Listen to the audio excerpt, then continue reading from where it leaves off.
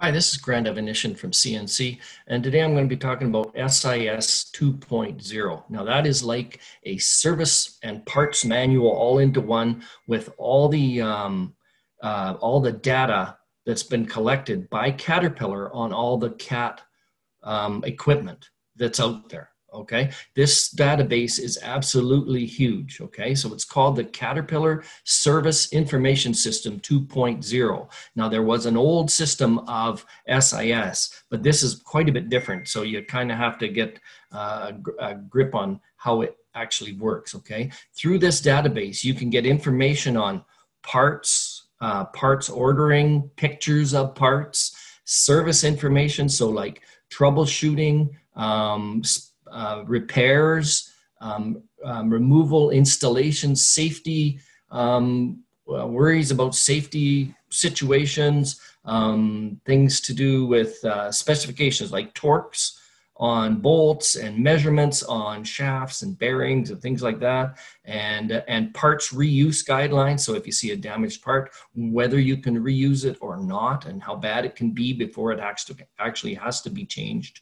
Okay, so what we'll do is we'll start off by going to a screen to show you the QR codes that are around the shop. So this is the QR code you'll probably see around the shop. It also has the link on it. So you can use your phone to scan the QR code. It'll give you the, it'll take you right to the site, and then you have to enter your username and password. The username and password is available to you. I can't divulge it here because this is an open video. Okay, but also along the top there is the link to the website you can use with your laptop, or if you want to enter it on your phone or whatever. Okay, and then you can go from there to start searching. The problem with this is it is a big database. It's got millions, and I'm not joking, millions of pieces of data to help you with this. So if you can picture multiple bookcases or a whole library full of all this information, that's what they put into this database. So navigating it is absolutely critical. Okay, so the first thing you do is you go to the login screen, and I'm going to share that with you now. Okay, so this is the login screen, and you can see this will come up when you access the SIS 2.0, and then you have to enter the username and password, and from that should take you to this screen. Okay, so this screen is the main screen, and if you ever want to get back to this main screen, you can go up to the cat symbol and it will take you right to this first one. Okay, I'll kind of show that in a minute, but anyhow, just to get working on this right away, the DZT is what I'm going to use for a prefix. Okay, so in order to access this information, because there's millions of pieces of data here, the more refined you can make your search, the faster it will get you there. Now you can navigate. There's a navigate button and there's a search button. Okay, the navigate, I'm going to use DZT and hit navigate, and it's going to start taking me through the steps to get all the information that I want. Okay, if I had the whole serial number, this is just a small part of the serial number, and you add the rest of the serial number to it, it takes that prefix, and that's how CAT knows that it's a particular type of equipment. Right now, I'm looking at the skid steer loader in the shop, or around the shop, depending upon when you look at this movie. Okay, so, and I'm going to hit navigate. Okay, there also is external links down here. There's different little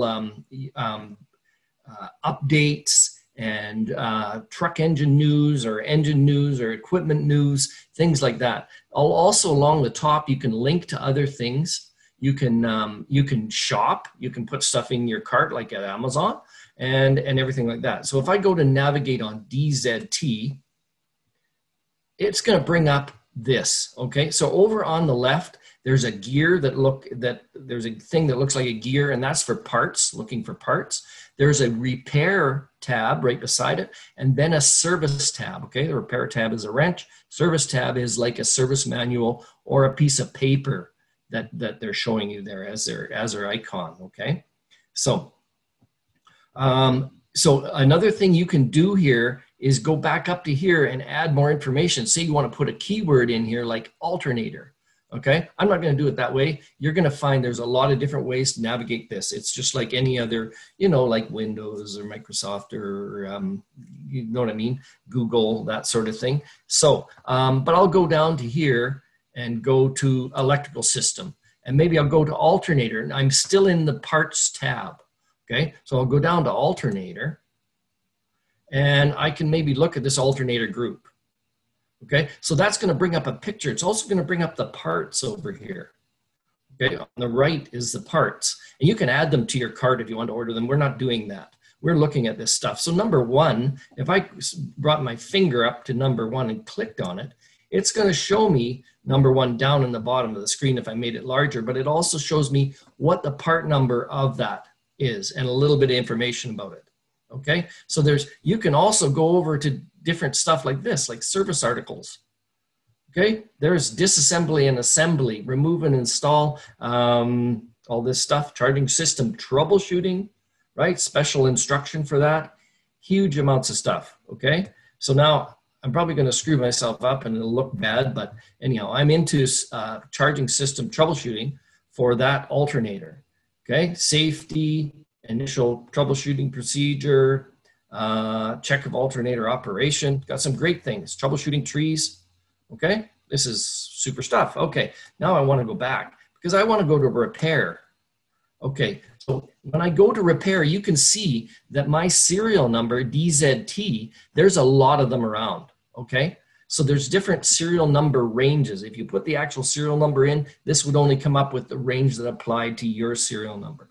So this one here, I'll just go to one of them, okay, and say I want to go to the engine, okay? So this is not going to give you as much information as you expect. So there's alternator remove and install, okay? So let's go to that one, okay? It's going to tell me that this is what it is. It should actually have to be done every 6,000 hours. It should take 0.9 of an hour. That's the flat rate time or the warranty pay time, okay? And then it'll show you extra parts that are needed, this sort of thing. So my last one I want to get to, let's go right back to CAT. I said CAT will take you back to the home page. I can go DZT here again and go to navigate. It'll take me here and I can go directly to service, okay? Now, one thing that's kind of interesting is this applied failure analysis, okay? This down here is a guideline for examining failed parts, okay? A lot of people look at stuff and they go, oh, this is horrible. I got to replace it. Sometimes you don't know, okay? So the topics here are huge. It's things about marking parts, different ways to mark parts, looking at different failures, okay, guidelines, pictures, all that information is all available to you, okay? Looking at different problems with bearings, that sort of thing. So, okay, I didn't want to spend too much time around here because I'm trying to make a quick video and that's not working out very well for me. So we get on past the failure analysis stuff and we can go to disassembly and assembly. Huge for mechanics, right? We can click on that and go to a particular model, okay?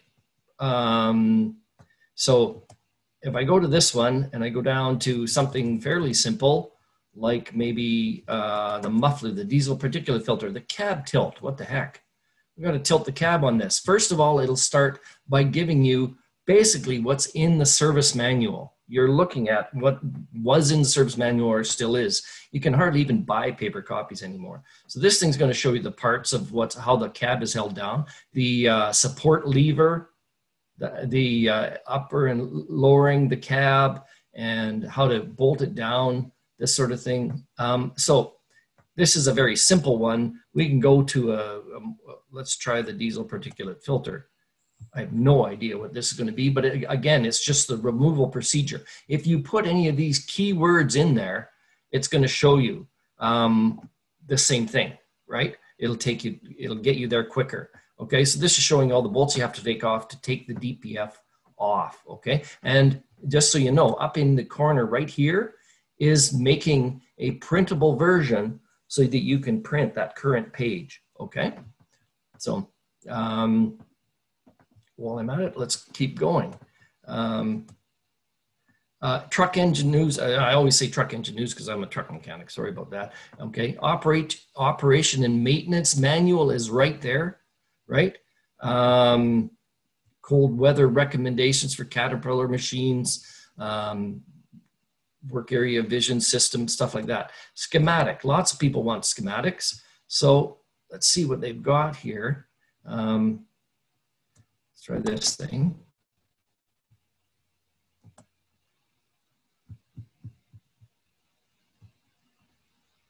Now this gives a basic schematic. Okay, for this little part, I just wanted to show, I put a 2WS up there, and I just happen to know that's the serial number prefix for a 3406E CAT engine. It'll show you that right here, okay? And I didn't put a keyword in, and I didn't stay at parts. There's parts, this is service. I went to service, and I'm gonna go down to electrical systems for Caterpillar parts. Now this has got basic stuff. So when you're looking for stuff, like I say, you can use this for a lot more. I could be going into here talking about introduction to electricity, insanely basic elements, atoms, the whole thing, right? Huge amounts of information there, right? A coulomb, stuff like that. This is basic information, but maybe you want to know how to use a electrical measurement, right? And if I went to a digital multimeter, it's going to show you how to use a multimeter, what's in the display. Okay, this isn't. This is for all. It says right here, electrical system for all Caterpillar products. So what this thing will do is give you a basic overview, good information, excellent stuff. Okay, just a second. I'm going to hit Control F, like I was talking about, and I can put in there. Maybe I'll put multimeter in there. So every time that word comes up, it will show, it'll highlight it as I go down, multimeter. Oh, we run out of multimeters now. So anyhow, at the top, they're talking about a multimeter and it just hits it all the time, okay? So if you're looking for a particular word, it helps you to search, okay? So this is the idea. Again, I can go back to the start. Now, it's not just the machines that we're talking about engines as well. So engine serial numbers or serial number prefix, we can go in and put a keyword with it like an injector and hit the search button. This is the navigate button up here. And if we wanted to go back, we can go right back to here. Okay. The idea is it's huge and you've got to do a lot of circulating to find it. The more refined your search can be, the more numbers you have. So if you get a serial number and you just get the front three of the serial number, it'll take you to the basics of it, but you've got to get more information, maybe a part number or a keyword, and it'll take you to all those instances that it finds it on the whole database. Okay, so anyhow, that is my the spiel for SIS 2.0. Okay, and like I said, it's a lot different than if you've used the other one. It's a lot different, but all the information is still there, and in fact, it's even a little easier to get to once you get used to it. Okay, so so I'd like to thank you for watching this, and I hope you have a lot of luck with it. Anyhow, so anyhow, you'll find these links and the QR codes on the walls around the shop, and so save it. And you can use this for research. You can use it for finding out how to put something together, how to take it apart, how to troubleshoot it, everything. The whole service manual, operator's manual, lubrication manual, everything like that is all in here. So thanks for watching, you guys, and we'll see you out there.